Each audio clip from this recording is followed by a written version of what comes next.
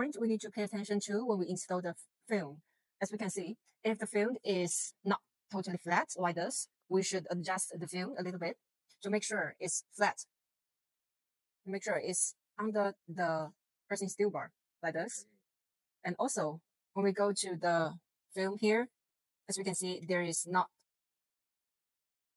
very smooth. So we should unscrew the screw here and make it release a bit so the film can go totally straight like this without any more pressure on the film. So it can be taken up very easily and smoothly and flat without bubble or not in the good position. And make sure it's straight or totally straight on the flatbed.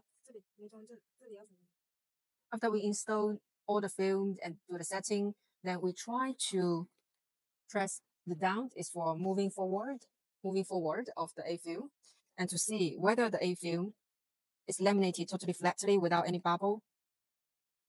If like this way, without any bubble and totally straight, then all the film is installed well in the good position.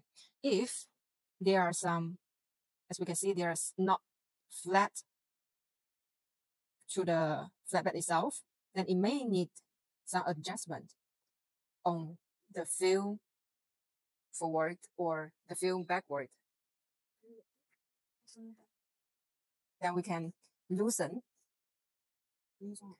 the roller here, the laminating roller here, and hold the film forward and tighten it back to press forward again to let it going forward to see if it's flat, totally flat for lamination. Now it's laminate very well